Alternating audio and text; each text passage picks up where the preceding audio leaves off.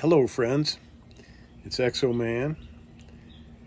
I am here in southeastern North Carolina, and after Hurricane Helene, just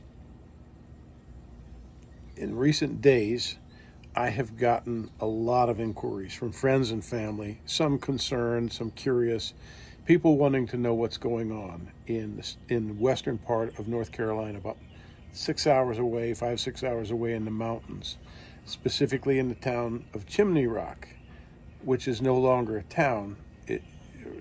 As best as I can discern, it has been completely eradicated by the storm and subsequent flooding. That much I can pretty much tell you. So let's start there. Hurricane Helene came up through the Gulf, starting as a tropical storm, up through the Gulf, up through Florida, and then through the southern states into the areas of Asheville, and now Chimney Rock was most devastated. Now, there's a lot of speculation and there's a lot of concern, not just for the loss of life, but for cover-ups, and people wanting to know if this is all about lithium, people speculating that this hurricane was steered, people saying that's crazy, conspiracy theory, other people saying, hey man, our government has patents on hurricane steering, storm control, seeding, whatever you want to call it, directing, creating, weather control is a thing now. It is a power that we've harnessed. Whether or not you believe that is a fact. But what I don't know for sure is if anything like that has been done. That's what's being speculated. What also is being speculated is this town of Chimney Rock, North Carolina. Again, this is in the western part of our state, in the mountains. I'm coastal in the flatlands. Chimney Rock in that area has one of the largest lithium deposits in the country or in the world, which they need for superconductors and computers and cell phones and things, semiconductors.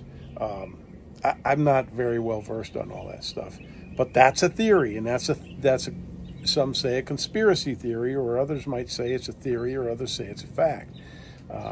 But here's what's going on in this big swirling mess of information and misinformation. People think that they've specifically and intentionally wiped out this town in order to take it over. It's just the same kind of theories as Lahaina, and to take this town and just eminent domain the whole town, which population in 2020 was like, I don't know, like 180 people or something like that.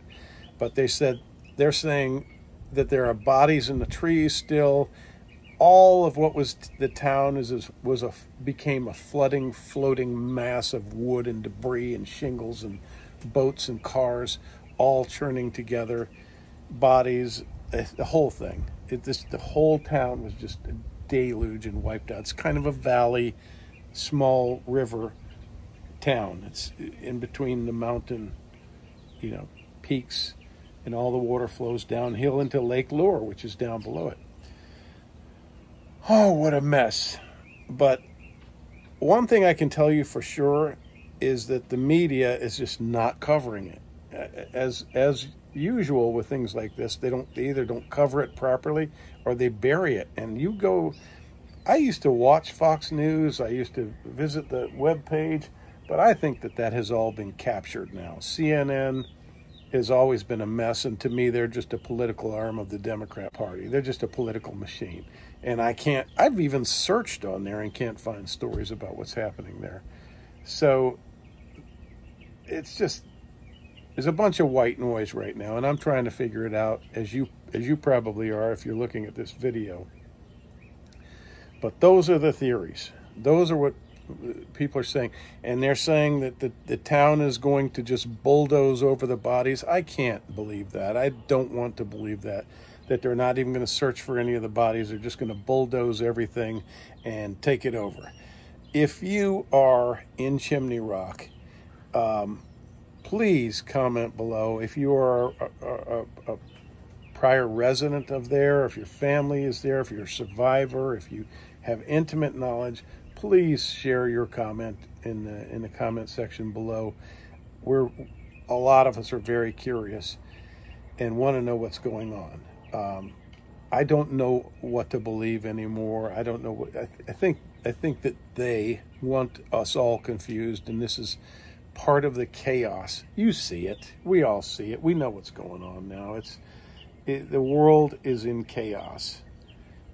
Everything from the whole COVID debacle to the storms and the mass shootings and the P. Diddy thing and all the implications there, and all of the people that are going to come up on charges for trafficking and sexual assault. And we have the whole illegal immigration thing. That's not immigration. Immigration is when people come legally. Don't call them migrants. Don't call them immigrants. They are illegals. And the Haitians they brought in and the illegals that they're housing, they spent so much money, so much FEMA money on this kind of stuff, and that money is not available now for these victims of these citizens of the U.S. Right? They're offering them $750 if they can get to a computer and make a claim. These people have lost everything. These people were floating and hanging onto trees, and they're saying, go to your computer and collect your $750. Sorry, we gave all the rest to the illegals and to the Haitians. People being turned away, people being threatened with arrest. One chopper pilot said he was using his own chopper to go up there and save people. He was trying to get a man off a mountain, and he was told to stop or he would be arrested by local authorities. I don't know. I have not heard from that guy directly, but there's another guy, Jonathan Howard, with an outfit called Aerial Recovery. Now, this is a nonprofit. Now, this guy I've heard and seen talking about a rescue operation that he did with a civilian helicopter from a guy who owns it in Wilmington, North Carolina. And this Jonathan Howard is saying that he and his buddy in a civilian helicopter rescued an old woman who was almost out of oxygen. They rescued an 11-day-old baby. And the news was reporting that the National Guard was doing this. And this guy is saying, I don't know what the hell is going on, but the media is lying to you. You can find this guy. And he's saying, the media is lying to you. I know this for a fact because I'm rescuing people, and they're giving credit to the National Guard. So they're just lying. Why? I've heard that the trucks are being looted and supplies are being stolen. What's going on? Is this true? But I mean, why are we hearing all these reports? We want to hear it from the horse's mouth. So if you're up there, please let us know. It's just a bunch of chaos going on right now. So again, people are speculating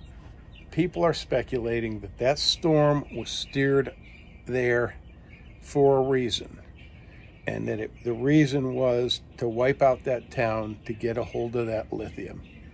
I don't believe it because I don't know. I don't have the information. So what I'm asking is anybody who has information, I know this is a crude way of gaining it, but this is all I have. Can you please tell me what you know to be true? And this may just be that a storm came through the Gulf and just the resulting winds continued on up into North Carolina and hit the town of Asheville hard, and other towns like this, like Chimney Rock, and that's just what happened. And then they're getting up there. Supposedly, I think the National Guard is now up there. I have heard a couple of reports. You know where I have to look for news on this? It's not news, but it's just information. Is X, Twitter. X is where you can find information. Other platforms, such as these that I use, say, you can't say that. That's misinformation. And they will punish you severely. They're very punitive. You can't say anything. You've got to be so careful. We couldn't talk about COVID at all. We couldn't share our thoughts about that, and the vaccine. Couldn't talk about any of that. So, but I go to Twitter, and that's where it's like it's not the dark web, but it's where there is a free exchange of information. It's the only town hall we have out there. So, if you don't know and you're curious, go to Twitter and look up Chimney Rock, look up Helene's effect on Western North Carolina, and you'll know about as much as I know. But if you learn anything, if you know anything, if you have an inside channel as to what's going on with the council, the town council up there in the meetings, and if the National Guard is in fact there, and in fact they are helping and looking for bodies, that's what we'd like to know, because that's of course what should be happening, and I suspect it is. So let's just keep faith and peace in our hearts, and know, or at least hope, that good things will come. All right, that's my update, and I know it's very chaotic, but the world is in chaos. And thank you for watching, and we'll talk soon.